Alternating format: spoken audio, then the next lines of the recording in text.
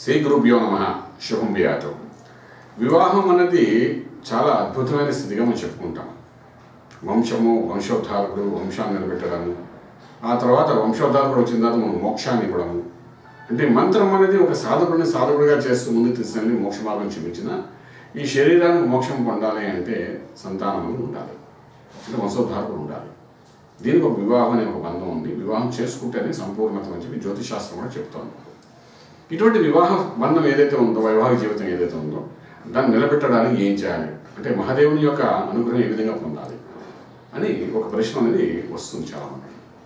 శివుని యొక్క అనుగ్రహం ఏ విధంగా పొందాలి? మహాదేవుడు అంటే ఇంకా శివుడి కింద లెక్క.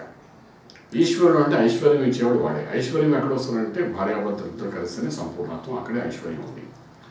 సో ఈ ఐశ్వర్యాన్ని మనం పొందడానికి, ఈశ్వరుడు అనుగ్రహం పొందడానికి ఏం చేయాలంటే శివారాధన. పంచాక్షరి మహామంత్రం అనేది చాలా అద్భుతమైన మంత్రం అంటారు. అదేవిధంగా గౌరీ పంచాక్షరి మహామంత్రం కూడా ఉంది.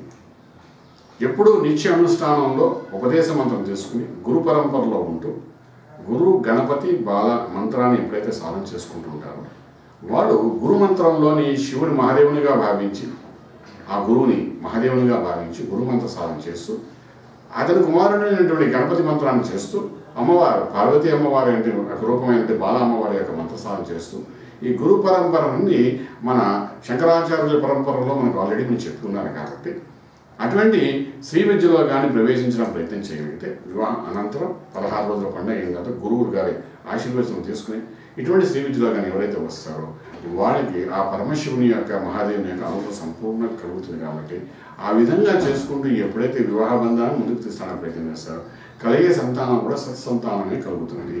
సంతాన దోషం లేకుండా చక్కటి సంతానం కలుగుతుంది.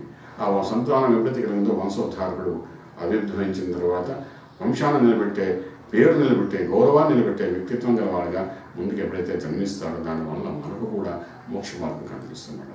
అంచేత వివాహానంతరం చాలామంది ఇవాళ ఉన్న పరిస్థితి ప్రకారం చూసుకుంటే వివాహం అవగానే 2వ రోజు 3వ రోజు హనీమూన్ అని ప్రపంచంలో ఎక్కడో ఒకటి టికెట్ కొని తీసుకుపోతారు. అక్కడ 15 రోజుల తర్వాత వచ్చిన వెంటనే సాఫ్ట్వేర్ కంపెనీ కాబట్టి రాత్రి భాగానికన్నా ఉద్యోగాలు చేసుకుంటూ పోతుంటారు. పని అయిపోయింది కదా అనుకుంటారు. ఎక్కడ ఆధ్యాత్మిక చింతనతో కూడిన మనస్తత్వం గల వాళ్ళు ఎవరు కనిపించట్లేదు. 100కి 1 కూడా కనిపించట్లేదు. వ్యవస్థ ఆగుంది, మనం చేయడం. సో ఇప్పుడు కూడా కళ్ళు తెరిచి నేను చెప్పాలనుకున్న విషయం ఏంటంటే వివాహ బంధానికి ఒక అర్థం ఉంది. కానీ ఆ అర్థం ఏంటో తెలుసుకుని వివాహం చేసుకోగలిగితే పిల్లలు చాలా బాగుంటుంది. అలా తెలుసుకున్న తర్వాత ఆ వివాహ బంధాన్ని నిలబెట్టుకోవడానికి చేయవలసిన ప్రక్రియలో భాగంగా మన గురు పరంపరలో చెప్పిన ఎన్నో విషయాలు అది నేర్చుకుని ముందుగా వెళ్ళడానికి ప్రయత్నం చేయగలిగితే ఇంకొంచెం బాగుంటుంది. వివాహం కలిసి చాలా బాగుంటుంది. ఆ విధంగా ప్రయత్నించండి. రాజమార్గంలో రాజ్యం పొందగలుగుతారు. శుభం భూయాత్.